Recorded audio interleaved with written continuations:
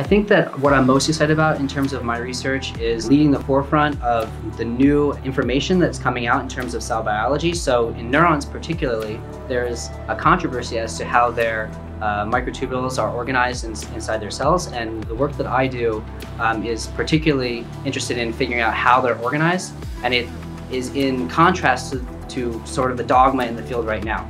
And so rewriting some of that dogma is really, really interesting.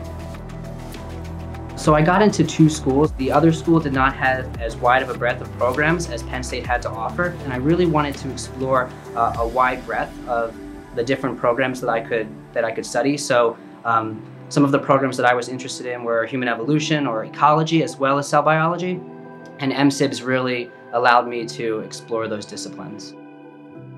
I think as a Penn State grad student, it's allowed me to grow as a scientist in particular, and give me the opportunities to be able to enable others who are coming in, new students or even people in high school or middle school, to be able to explore science as a possible profession.